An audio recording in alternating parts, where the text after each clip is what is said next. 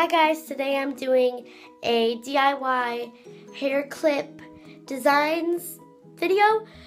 So please comment suggestions for my next video and subscribe. I think that's where I put that little button. Just please click that and subscribe. And like this video if you would like to see more DIYs. So let's just get on with the video. All you need is some paper, some hair clips of your choice, some beads, and if you would like you can add some glitter, but I didn't in mine, and then some super glue to glue it on and accessories. Just put a little drop of super glue onto your hair clip and then add a bead to it. And then hold it on there so it can dry. Make sure you're careful with the super glue because it can glue your hands together. It's gonna look like this when it's dry.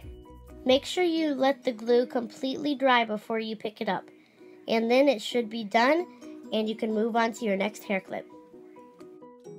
If you are using small beads, then you can use tweezers to make sure you don't get glue on your hands. I forgot to record me making this one, so I just put the beads on and then the accessory.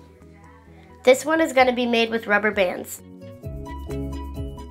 Just use small rubber bands and wrap them around 3 times and then scoot them down and do another one.